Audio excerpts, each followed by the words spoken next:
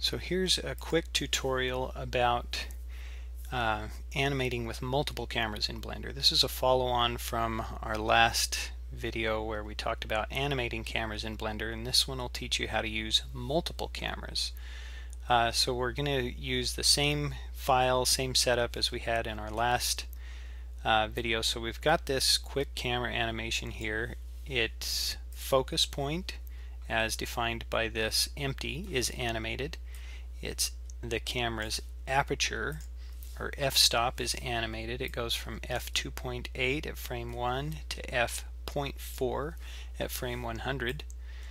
And the camera's position, of course, as you can see in our overhead view here, is also animated between those frames.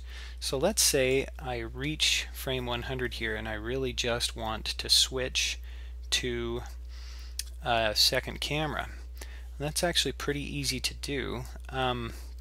So first of all, I'm going to create a new camera. Shift A and click on Camera, and that creates a new camera object called camera.001, and it's right here at my 3D cursor, point of origin in my scene. So I'm going to just bring this camera up and kind of stick it next to our other camera briefly for comparison.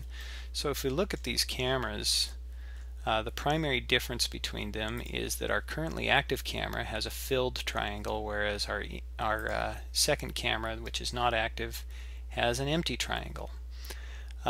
So what we are going to do here is we need to actually switch this camera to our active camera in order to be able to look through it by tapping 0 on our number pad.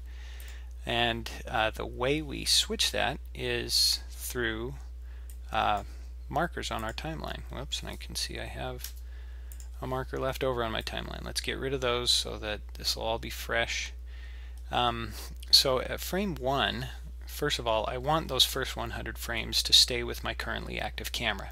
So I'm going to put a marker at frame 1. So just tap M on your timeline or go to the marker menu and click Add Marker. And then with the camera selected that I want to be active, I go back to the marker menu and I click on Bind Camera to Markers.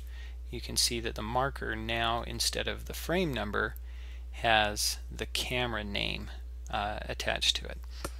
Okay, so now at frame 100, matter of fact, we finished this animation at frame 100, so let's go to frame 101, and I'm going to tap M to make a second marker at frame 101.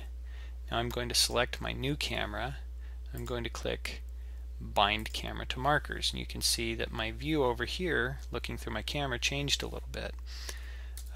So I'm going to position this camera into a new position. Shift tilde will allow me to kind of drive it in a first-person view.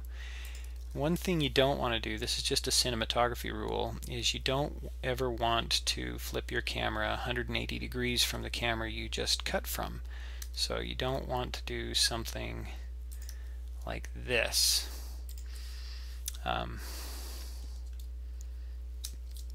frame that up just a bit better. So if your viewers will be a little bit disoriented, because you can see in this the ball is a little bit to the right of the cube, and now in our next shot the ball is a little bit on the left side, and it really kind of gets your viewers disoriented. It's jarring at the very least. Even if they can still technically follow what's going on, it makes it a lot less pleasant. So we're going to bring this camera back and just position it about 80 degrees off from our first camera. And now if we play this animation through, our first camera plays for 100 frames, and then we cut instantly to our second camera. That's because of the timeline markers. Now at frame 200, or maybe 201, I can cut back again.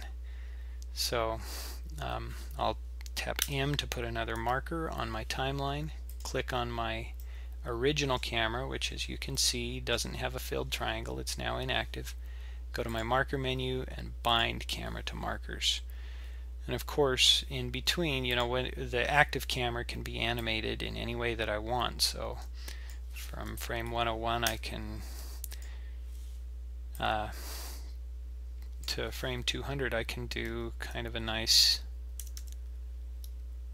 dolly move here with a little bit of camera rotation to keep my subject in view, location rotation. So now we've got kind of a pull out,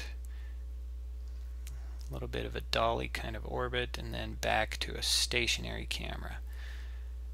And that is how you animate with multiple cameras in Blender. I hope that's helpful, and thanks for watching.